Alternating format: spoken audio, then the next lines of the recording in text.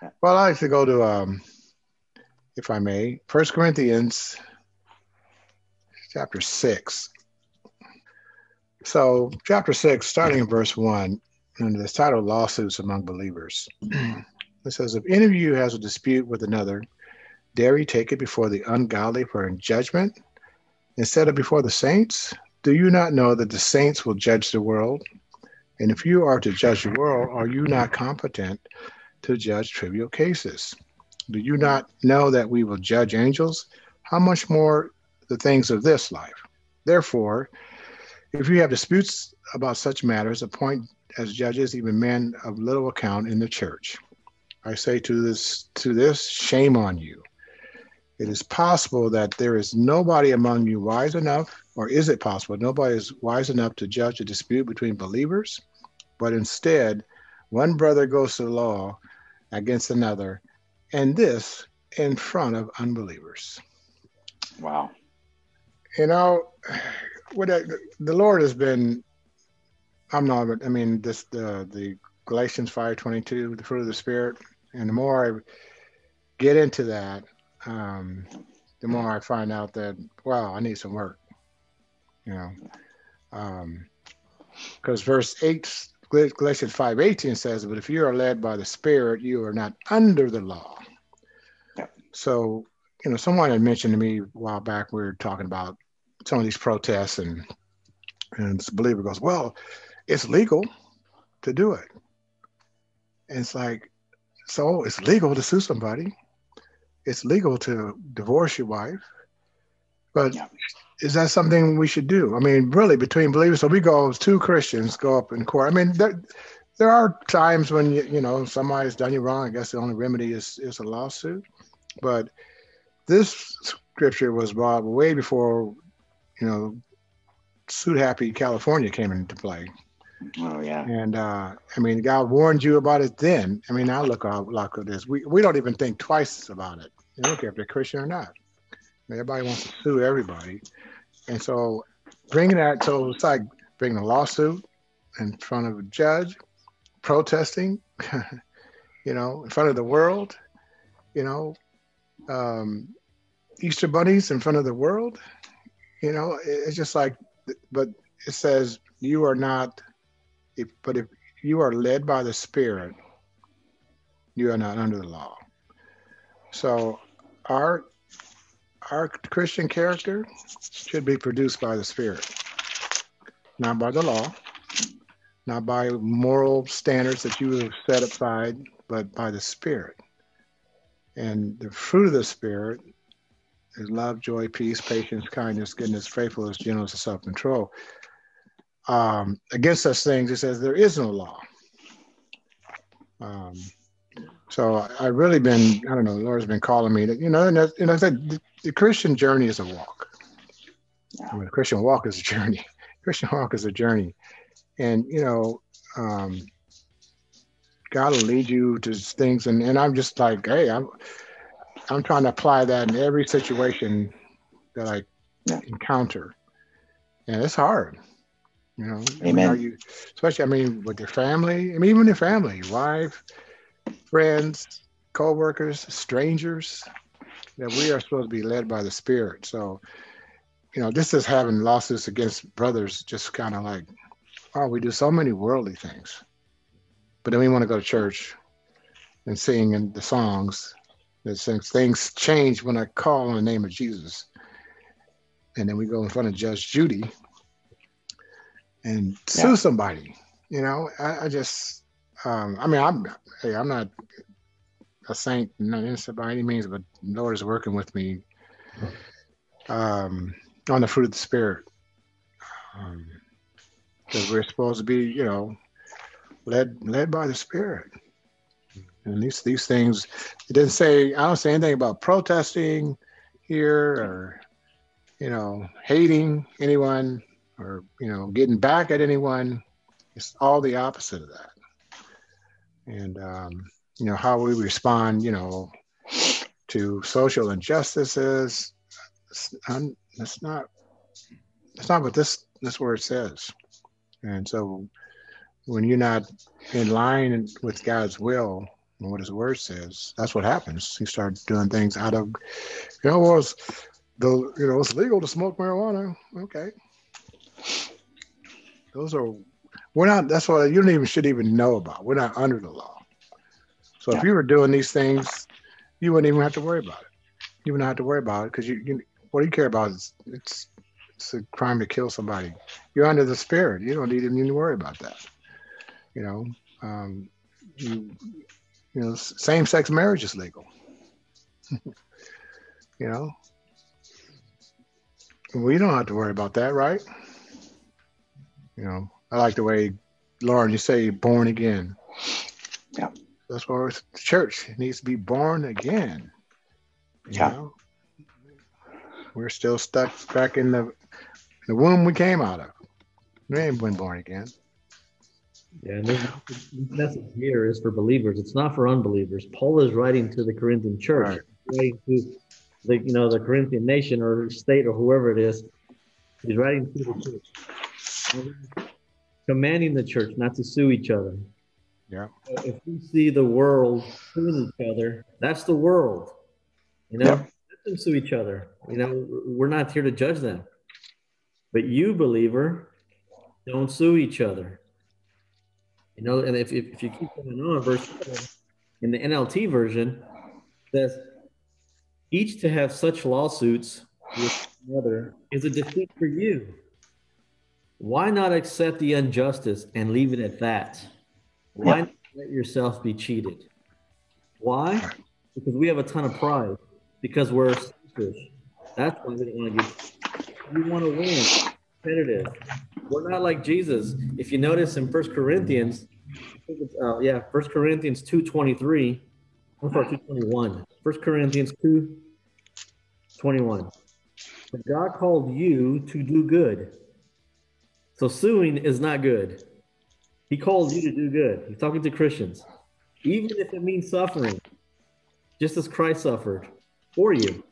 He is your example, and you must follow in his steps. So Jesus didn't sue anybody.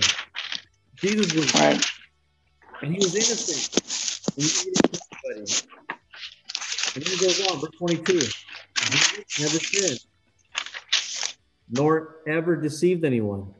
He did not retaliate when he was insulted, nor threaten revenge when he suffered. He left his case in the hands of God, who always judges fairly. If we don't see somebody, nothing's going to happen. But if we have trust in God, God will take care of it. Right. That's just it. There's no trust in the Lord. We don't allow room for God to do anything. We take matters in our own hands. Even when things go wrong, we start making, what am I going to do? We start doing stuff instead of, why don't you let the Lord fix that? He says, bring your burdens to me. My yoke is light. We don't, Right. Oh yeah. Okay. But how come when something happens, we fall apart? You didn't even give a chance for God to do something, like just wait. Sometimes God does that so he can show his glory. Yeah. That's what he shows glory. We don't give him a chance to. We want to rush and do things, and because I coming up here, I threw my hands up, forget it. Leonard's messing around and everything's delayed, COVID's this and that, and all these people doing. I was like, God, showed his glory. Went right in there, smoothed everything out in his time. And it's like, yeah, there you go. But so if you react, it's like, wow, what's going to happen? You're freaking out, reacting to the situation. Walk by faith, not by sight. So you got to give God time, give God room. You want to put God in the. Is he driving your car, or is he in the back seat? Look at verse 6. Verse 6 of this. Paul wrote, but brother goes to law with brother, and that before unbelievers. And so you have two believers who are suing one another. They have this dispute, and they're doing it in front of unbelievers. Yeah. And that takes me back to Romans 2:24. And this is a quote from the Old Testament, and I think it's Isaiah, a quote from Isaiah. So it's Romans 2:24. Paul, I think, is quoting Isaiah, and he says, "For the name of God is blasphemed among the Gentiles because of you, just as it is written." And so, look at the way the name of God is blasphemed, the way the name of Jesus is blasphemed in the world because of things like that, because of false teachers, because of people claiming to be believers, but they're not, right? Because there's no Holy Spirit, there's no change, there's no new creation. So I think Paul's warning us against that. And I like how Ponzi said, "Don't sue anybody." You know, I like that. Yeah. If we're Really. pursuing one another, how are we making the gospel attractive to the world? You know, Right. seriously, you're watching two Christians sue each other. Why would I want that Christianity if you people can't even Right. get Right. So-called. Right. So-called. so-called Christians? But yeah, Yeah. I look at. Where's the joy and peace in that? Right. Being kind, gentle, and self-control. Where is it? Well, we like that part of Galatians, but we don't like the part before that, the 5:22. 5:19. You talking about? Yeah, 5:17. Yeah, 5:17 through 19. Yeah. And 20. Right. For the flesh sets its desire against the spirit, and the spirit against the flesh. For these are in opposition to one another, so that you may not do the things you please. But if you are led by the Spirit, you are not under the law. Now the deeds of the flesh are evident, which are immorality, impurity, sensuality, idolatry, sorcery, enmities, strife. So enmities is hatred. Strife is, maybe you're suing somebody, right? Jealousy, outbursts of anger, disputes, dissensions, factions, envying, drunkenness, carousing, and things like these. Of which I forewarn you, just as I have forewarned you. Those who practice such things will not inherit the kingdom of God. You can't be suing your brother and loving them at the same time. Right. So you can't apply these principles, and do other things. So it's like this should be, a thermometer or something, to help you to stay in line with the Holy Spirit. Because how do you produce the fruit? If you're not doing these things. Right. Or you're going to be in the acts of sinful nature. Right. When you guys say sue, do you guys just mean bringing something against a brother to court? Not, I want to get this much money from them. I'm suing them for this much money. Same thing. It's the same. Disputes. There's no difference. Right. Yeah. Whatever dispute is. You have a dispute with another brother. And you're taking it to the court system that belongs to the world. Right. Right.